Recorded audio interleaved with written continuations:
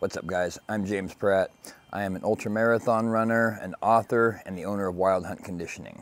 And today we're going to be talking about Rocky Marciano, specifically his devastating overhand right, known as the Susie Q punch. Rocky was, first of all, the only heavyweight boxer in history to go his entire career undefeated. He had 43 knockouts, and some of them were just insanely savage.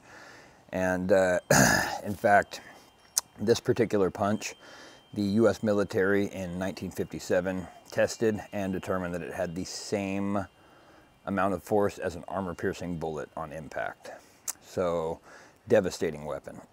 And even cooler, my buddy, a UFC legend, Matt Brown, who has the second most knockouts in UFC history, today is going to teach us exactly how to do this, including the technique, how you want to use the technique, when you do want to use it, when you don't, the positives, the secrets to it, and finally an exercise that you can do to help build strength and power in this particular punch.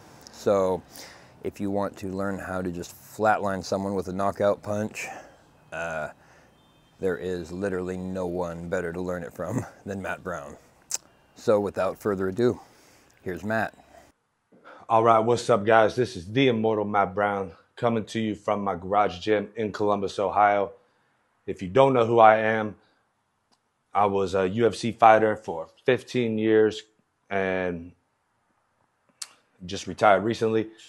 I had the most knockouts in welterweight division history, the second most in UFC history. So I know a couple things about knocking people out. And one of my favorite guys to watch that we're going to talk about today was Rocky Marciano.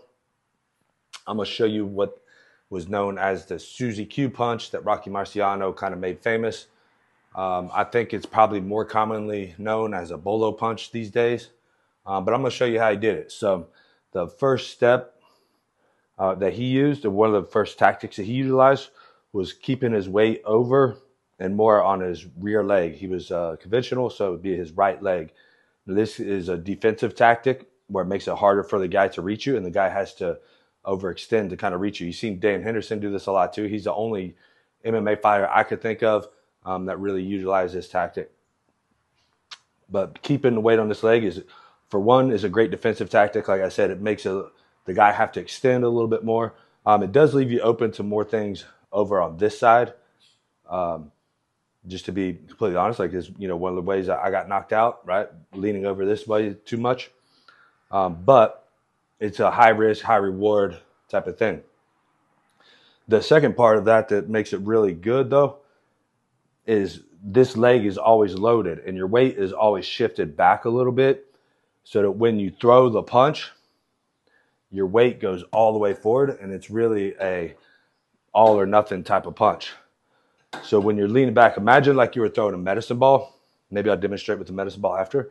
You have a medicine ball, like what would you do? You would load this leg, like you wouldn't do it from a straight stance, and you wouldn't like kind of start forward. Like you would put your weight behind it, go back, and then throw it forward. So it's the same thing. So we're back like this, and this leg is loaded already versus coming here and then trying to telegraph it by loading it up.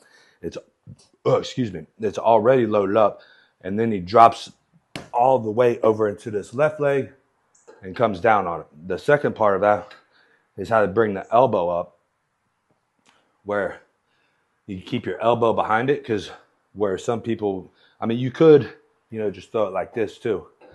But where some people would make the mistake is landing more like this, right? And now the weak part is right here where your elbow is, right? So you have this movement right here, which takes away from the power going through the fist. So you throw it here. And that's why the Russians, when you see them throw this punch, they turn their knuckle over like so, and that keeps the elbow up and behind that punch. So you load into it and then wing all of the body weight into it. It makes for a crazy powerful punch. So again, all this weight is loaded, and all the weight comes forward onto this other leg. Now, Rocky Marciano would crouch down even more. Again, with being boxing, like you could get away with that. If you're doing MMA or kickboxing, that's obviously going to be a lot harder when you're talking about knees and kicks.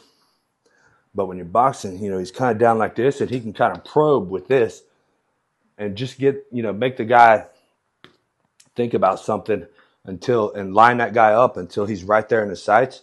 And with this already loaded, he doesn't have to drop down to load all that power. He can just boom, just bring it right over like so. Very, very powerful punch.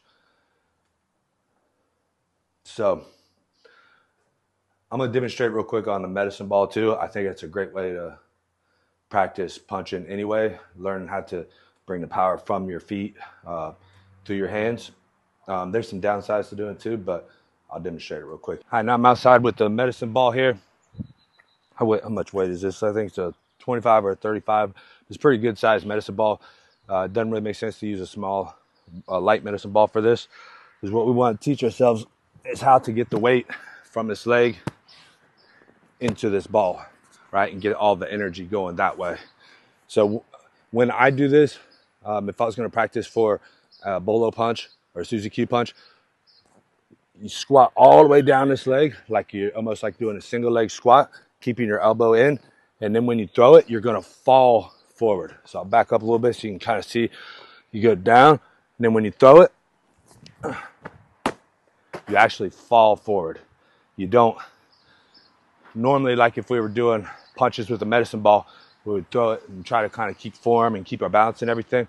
But with this one, it teach you to sacrifice your body, throw everything forward.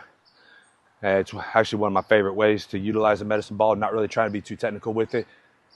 And do it on both sides. Teaching how to transfer the power from the floor to the fist so you can knock people out. Love it. Let's go. That was amazing. And if you guys want to see more content like this, let me know in the comments below. I'd love to set up all sorts of specialized instructionals for all the stuff that we cover on my page. Boxing, fighting, running, lifting, history, functional strength, all of that.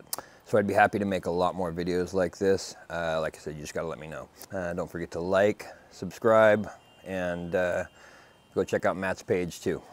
All right, you guys.